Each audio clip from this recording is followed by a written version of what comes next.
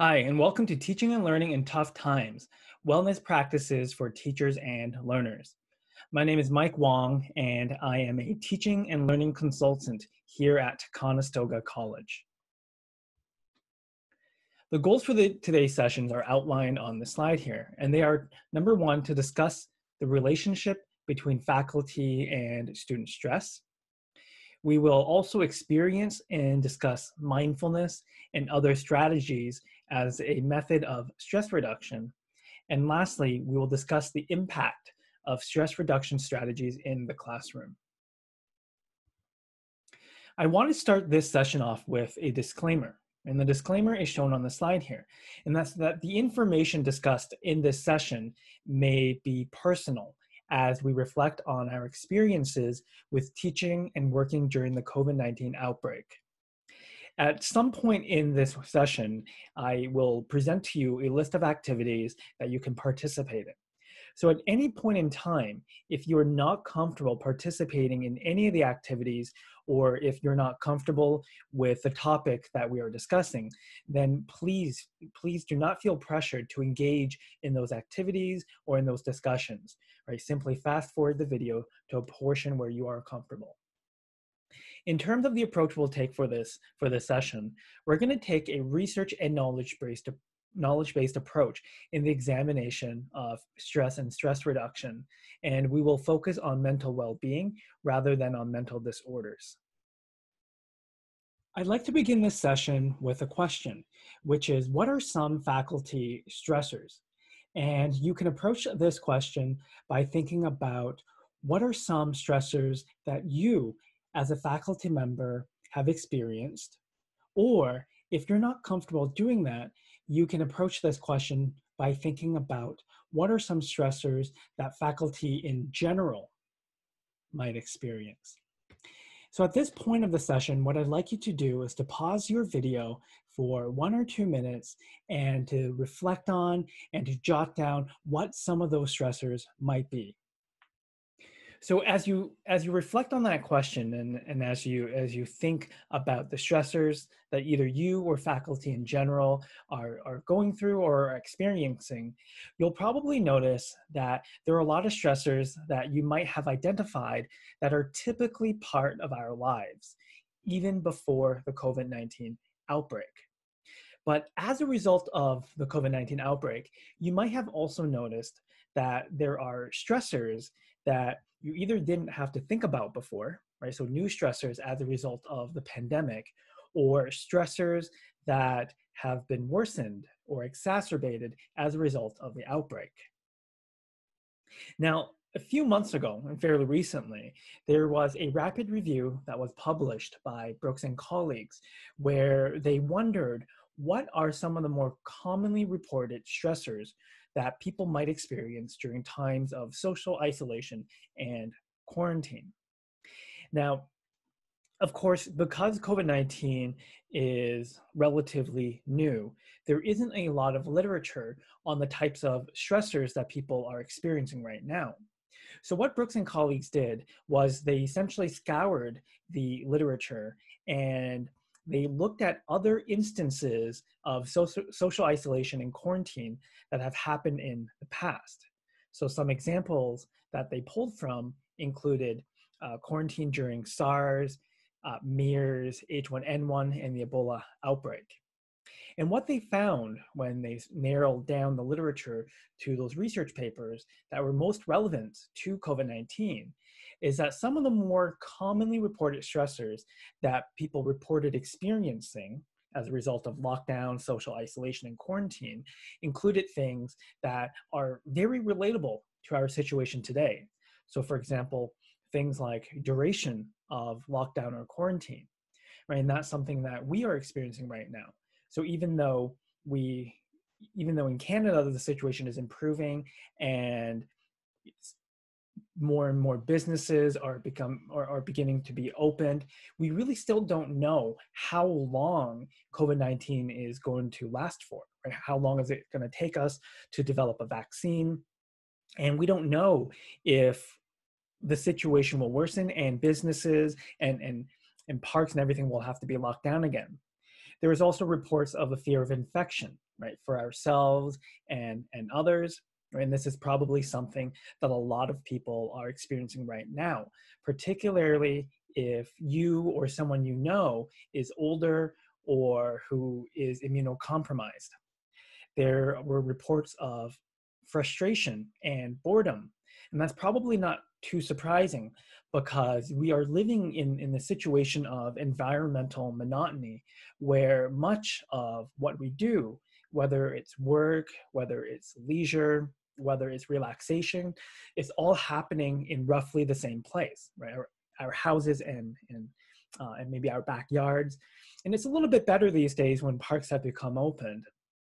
But for many of us, right, especially for the first month or two of lockdown, right, there was a lot of environmental monotony. There were also reports in the literature of stressors related to inadequate supplies. Again, something that many of us have experienced, especially earlier on with a shortage of toilet paper. It was very difficult to get our hands on things like soap and hand sanitizer. It's a little bit better now, but even if you look on the shelves, it can still be very difficult to find Lysol spray, for example. There was worry about finances, right? And again, very relatable these days where many people are losing their jobs, and many people who still have their jobs may be worried about one day losing their jobs, right? So finances were a stressor that many people reported in previous instances of quarantine. And then lastly is stigma. And by stigma, what they're referring to is stigma of once having, for example, if we did, for example, get COVID-19, there may be stigma or worry about how other people may view us. Are they going to stay away from us? Are they going to keep a distance from us, for example? How may other people interact with us?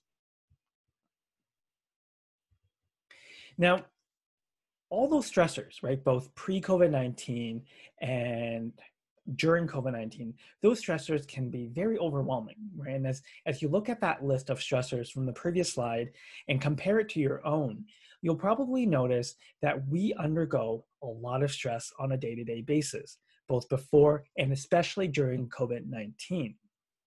Now, what we're looking at on this slide are reports from teachers. So this was a survey that was conducted by Mark Brackett and his colleagues at Yale University in collaboration with the Collaborative for Social, Emotional, and Academic Learning. And what they did was shortly after lockdown, and this is done in the United States. So shortly after lockdown, they sent a survey out to over 5,000 teachers. And what they asked the teachers to reflect upon or to identify were the three most frequent emotions that they felt each day. Okay, so in the leftmost column, that's the survey or the response of those teachers shortly after the COVID-19 pandemic. So you will see that in March 2020, the three most frequently reported emotions that the teachers felt each day included anxiousness, being overwhelmed, worried, fearful, and sad. The column adjacent to that, so under 2017, there's a column with 5 other emotions that teachers reported feeling each day. And these are the emotions that teachers, again, frequently reported that they felt each day. And this is 3 years before the COVID-19 outbreak. And what you can see is that even though there are some similarities, there's at least one big difference that I noticed, right? So I'll give you a moment to sort of reflect and to take a look at the 2 different columns and to see if you notice or what your thoughts are on the differences between the 2 columns.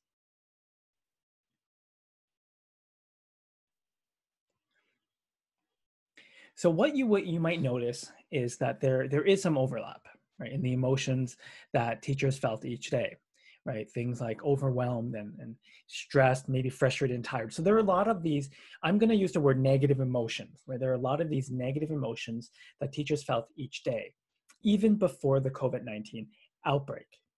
Now, what this might tell us is that teaching is an incredibly difficult job, right? Teaching is hard. But what is interesting is if you take a look and compare those 2 different columns, you will see that the word happy showed up in 2017, which unfortunately did not make the list in March 2020, right? In fact, in March 2020, we don't really see the presence of a positive emotion.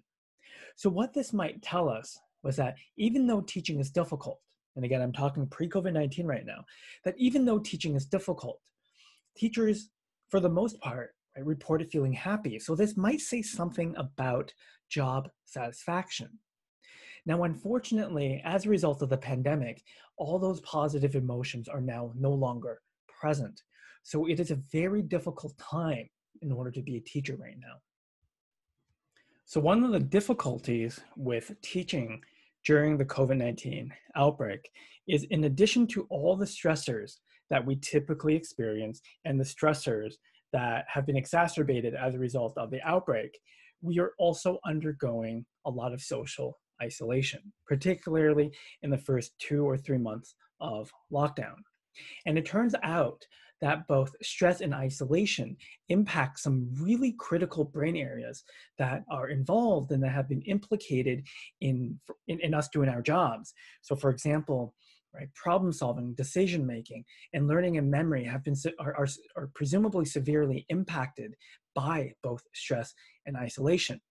So those areas not only affect our ability to work, they also impact our students' ability to learn.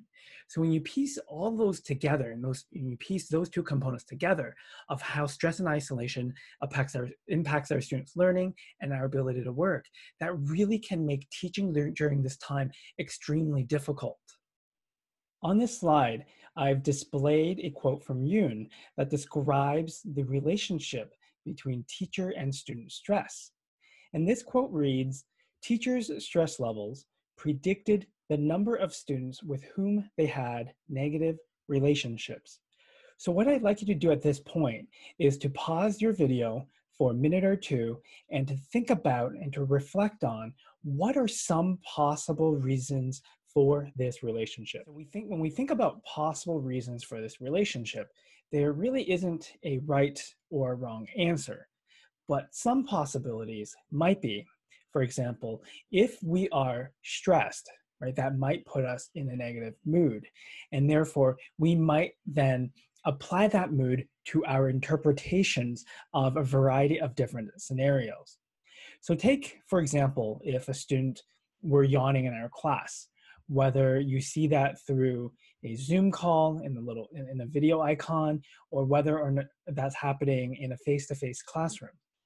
If we are in a positive mood, we may be more likely to come up and generate multiple hypotheses for a single behavior. We might say, for example, maybe the student had a late night, maybe the student worked long hours, maybe the student stayed up to work on an assignment, and they're simply tired, but they're still coming to class and they're still trying to learn. Now, if we are in a more negative mood, right, so if we are stressed, then we may be more likely to discredit or to not generate or come up with as many alternative interpretations for a single behavior. We might come up with something like, oh, the student is yawning because the student isn't engaged. The student is bored of my lesson and the student is being disrespectful. And what that could do is that could escalate our relationship with the student. It can escalate a negative type of conversation. Now, alternatively, what could also happen when we're stressed is we're not going to perform our job as well. When we don't perform our job as well, right, the students are likely going to notice that. And that might then lead the students to think that we're either not prepared for our classes, or perhaps we're not well versed in our content area. And we may therefore lose some respect from the student, right? So as our stress levels go up, that can impact that relationship that we have with the student. Now, conversely, if our students are stressed, but we're okay, that can also have negative implications. Because if our students are stressed, and remember, stress impacts students' ability to learn and to remember. If the students are stressed, they're not going to be able to learn as well. Right? So they're not going to be able to learn as well as they typically would. And therefore, that might impact our teaching, because we might feel that we're not doing a good job in our teaching, and that's why our students are not learning from us. So hopefully with those examples, you can see that teacher and student stress are bidirectional and that they are related and that one really can impact the other. Thankfully, it's not all doom and gloom. Thankfully, there are a variety of ways in which we can reduce our own stress. So we're going to try a technique together, but only if you are comfortable. The choices that you have are guided meditation, performing a breathing exercise, online adult coloring, or listening to music of your choice. Now, if none of these options sound interesting to you, or if none of them is something that you're interested or comfortable performing, then feel free to perform an activity of your choice, something that you might typically do in order to unwind or to relax. Before I talk about how this is going to work, and before we take a break to actually perform these activities, I want to talk a little bit more about mindfulness. So mindfulness is something that I introduced very early on in this session. And even though there isn't a solid scientific definition for mindfulness, much of the scientific community seems to agree on a definition that was first proposed by Dr. John Kabat-Zinn. And that is, mindfulness is paying attention in a particular way, on purpose, in the present moment, and non-judgmentally.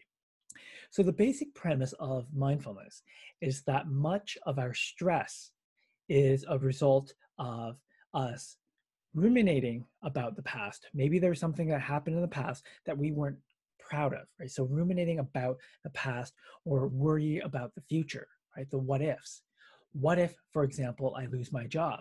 Or what if I don't do so well on my assignment? And the basic premise of mindfulness is to help us bring our thoughts back to the present moment, right, in a non-judgmental fashion. So if mindfulness is something you're interested in exploring, I would recommend choosing either guided meditation or performing the breathing exercise, because there are elements of mindfulness already built into them. What I'd like you to do is, if you are interested in performing one of the 4 options that I described and that I presented to you, simply scroll down to the video description portion of this YouTube page and click the link that corresponds to the activity that you're interested in. And they are all about 5 minutes long, so take about a 5-minute break, pause this video, perform that activity that you're interested in, and then come back to this video for the remainder of the session. So how do you feel after the activity? For many people, you'd likely feel perhaps less stressed, more calm, and or more relaxed. For others, perhaps the particular activity that you chose didn't work for you as well as you had hoped or expected. And that may not be too surprising, because stress is so personal and it is so contextual. And what I mean by that is, a particular stressor that may be perceived to be negative by one person may be perceived as positive for another. And something we'll talk about later on is that there likely isn't a one-size-fits-all relaxation or wellness practice that works for everyone, right? Which is why it's important to have variety, and it's important to choose something that works for you. Now, before performing the activity, we did talk a little bit about mindfulness. And one of the reasons why we're talking about mindfulness is that there is some evidence that mindfulness-based activities can benefit both teachers and students. In fact, in a fairly recent systematic review that was published by von der Emps and colleagues, they reported that when they looked through the literature, that mindfulness-based interventions was one of the most effective techniques for teachers. There is accumulating evidence that the brain undergoes remarkable change or plasticity well into adulthood. And there is some really fascinating work that has come out of the lab of Dr. Richard Davidson from the University of Wisconsin-Madison that suggests that mindfulness activities may have the potential to change or to alter the brain to better respond to stress.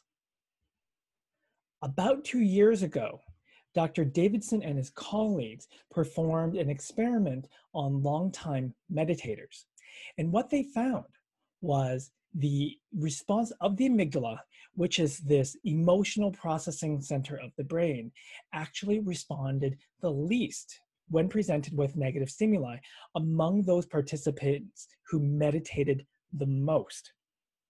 There is also some complementary evidence from other labs that suggest that mindfulness-based activities, such as meditation, may actually both increase the size and the activity of the prefrontal cortex and the hippocampus.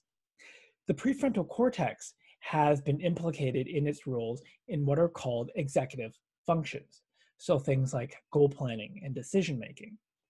And the hippocampus has long been implicated in its role in learning and memory.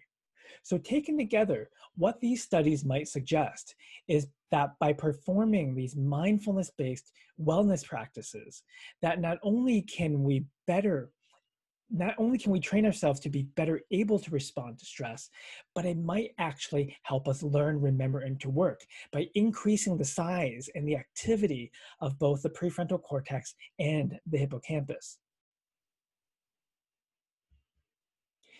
In addition to research looking at the amygdala and the prefrontal cortex and the hippocampus, there is also accumulating evidence and research to suggest that mindfulness-based techniques, even in the short term, so even for 20 or 30 minutes, may be able to reduce both psychological, so self-perceived stress, and also a host of biological markers of stress, including, for example, reductions in blood pressure and heart rate, and reductions in the stress hormone cortisol. So far, we've talked a lot about mindfulness and mindfulness-based activities, and you had the opportunity to perform one of 4 different techniques that I presented you with, whether that was guided meditation, breathing exercise, adult coloring, or listening to music. Now, what I'd like you to think about, and what I'd like you to do, is to take a couple of minutes to reflect on, to think about, and to jot down what are some other relaxation activities that you've either heard of or that you're currently practicing. Right? So feel free to pause the video at this point for a couple of minutes and to jot down some of those activities. When you look at the list that you reflected on, that you created, you probably came up with a pretty big list of relaxation techniques. And again, this goes back to our discussion on how stress is both personal and contextual. Because stress is so personal, there likely isn't a single relaxation technique that works for everyone. And this is probably why so many different techniques exist. The list that you're seeing on this slide here is one that I've generated based on what some more popular types of relaxation techniques are, and is something that in this list I came up with by informal conversation that I've had with students and colleagues, both here at Conestoga, but also at the other institutions that I've worked at. So the first one you see on the list is mindfulness meditation. Now, if you own a smartphone, so whether that's an iPhone or an Android, and you've browsed their app store, you've likely come across several different forms of mindfulness-based meditation applications, such as Headspace or Calm, which are probably the 2 more commonly used ones. There is accumulating evidence that when you use these applications, right, whether it's Headspace or Calm, that it can be highly effective in reducing our stress. There's also evidence that by performing adult coloring, whether using pencil crayon and a piece of paper or downloading an application, that can also be very effective in reducing stress. Now, what is interesting about adult coloring is that it appears that there really isn't a difference whether you perform coloring using an online application, such as one you download on your smartphone, or whether you use pencil crayon and a piece of paper. There is some also interesting suggestion that when you add a component of mindfulness to your adult coloring, that you might give adult coloring a bit of a boost, that you might actually be, for lack of a better word, more relaxed, right, when you perform those activities. Third on the list is listening to music. Now, when many people think about listening to music, they might make the assumption that there is a one-size-kind-of-fits-all type of music to reduce stress for everyone. And usually people think about things like classical music. And while there is research to support the effectiveness of classical music, interestingly, there is beginning to become evidence to suggest that that may not work for everyone. And what seems to be most effective is when you give individuals a choice in what they listen to. Again, maybe not too surprising given how contextual and personal stress is.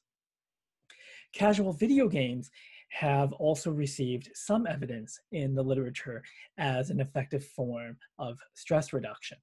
And by casual video games, I'm not talking about really action-packed ones like Call of Duty. I'm talking about video games that are easy to play, easy to understand, and with next to no learning curve, right? Something you can simply pick up, right? Something you simply pick up and you can play on the go, and it requires very little learning curve, almost no learning curve. And then lastly on the list are nature-related activities, right? Sometimes called forest bathing, whether that's taking a walk in nature or something else that appears to be quite common these days or popular is gardening.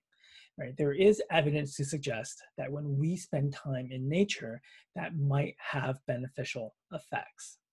Now, what is interesting is that in a fairly recent systematic review that was written and published by Hansen and colleagues, they found that when you present individuals with a nature video, that might be just as effective as actually engrossing ourselves and surrounding ourselves in nature sort of physically. And the take-home message, right, for all of this is that there are a lot of relaxation techniques that exist. And when you look into the literature, you will likely find that someone has conducted a study on a relaxation technique that you've heard of. And you've probably found through the literature that that particular technique, right, is effective. Right? So when you look at the literature, there are a lot of studies that are conducted, and there is a lot of research to suggest that a variety of different techniques work and that are effective. And again, that's probably not surprising, right? Because what appears to be the case is that stress and relaxation techniques are personal and they're contextual. So there really and very likely isn't a one size fits all. When you do look at the comparisons that do exist in the research literature, there really isn't overwhelming evidence that one technique is better than another. So for example, in a recent systematic review that was published by Goyal and colleagues, they found, for instance, that meditation wasn't really any more effective than performing exercises. There is some interesting research, and this is something I talked about in the previous slide, to suggest that when we apply an element of mindfulness to the activities that we typically perform, that might give it a bit of a boost. Now, unfortunately, this is still quite in its infancy, so there's not a lot of research in this already. So it will be interesting to see what this looks like in a few years. So for the last portion of this session, I'd like to talk a little bit about how some instructors have tried to implement mindfulness practices into their classroom and what they found. So the first study is a qualitative study that was conducted by Hartel and colleagues, who began each day of their class with a 3-minute mindfulness meditation session. And after a period of time, they then interviewed their students about their experiences performing these sessions, performing these mindfulness practices. And what you see in the bottom half of the slide are two quotes that appears to be representative of their student experiences. So in the first quote, and that reads, "These exercises did wonders to relieve my stress so that I could concentrate and absorb the lectures, especially at 9 a.m." So what you can see from this quote is that this particular student felt that the mindfulness meditation sessions actually helped them be able to absorb the lectures and to concentrate, right? Perhaps by virtue of reducing the student's stress. Now, the second quote reads, "The mindfulness exercises grounded me in the middle of the week and made me feel prepared to learn." And now what this quote suggests, right, so we combine those two quotes together, is that mindfulness-based practices may not only be able to help students reduce stress, but it might also help students do better academically. So I want to follow that study up by another study that was conducted by a different group of researchers. And in this study, these researchers wondered whether or not performing meditation prior to a quiz will help students perform better. So they repeated this experiment 3 times. So 3 separate experiments were performed on introductory psychology students. And prior to the quiz, students were assigned either to a meditation group or a group who rested silently. Right? So once they performed either meditation or rested silently, the students performed a quiz. And what these researchers found was that the students in the meditation group consistently scored higher on a quiz than those who rested silently, right? So keep in mind that this was 3 separate experiments. And in all 3 experiments, the researchers found that those participants who were in the meditation group performed better, right? So the experiments were repeated and the results were replicated. So what this might suggest to us is that if you're able to help students feel calmer, to feel less stressed out, that might actually have a benefit on their performance prior to an assessment, okay? Or it might also suggest that mindfulness-based meditation may actually help students perform better, perhaps even independent of stress reduction, right? So this is sort of an interesting field, and you can see that these citations are relatively new. So it will be very interesting to see with more research what implications mindfulness and or meditation might have in the classroom setting. So just to summarize this portion of the session up, right? As you can see, that there is growing interest in the incorporation of mindfulness practices in the classroom. And from those studies that we just talked about, right, it is interesting to see that there is evidence that these practices might be effective, not just for stress reduction, but maybe also for learning, right? Either independent of each other or perhaps that there is some relationship between the two. If this is something you're interested in incorporating into your classrooms, right, something to keep in mind is to make sure that the activities that you choose are inclusive, making sure that your students have a choice, and even if your students have a choice, also making sure that your students have the ability to opt out if they are uncomfortable participating in the activity. This slide here, what I wanted to do was to share with you some phone applications that you can use on the go. So if you have a moment of need where you're feeling really stressed out and you just need something to help you relax, I've shared with you on this slide the names of some pretty common phone applications that you can download. And these applications are free or low cost and that you could play on the go or that you can use on the go.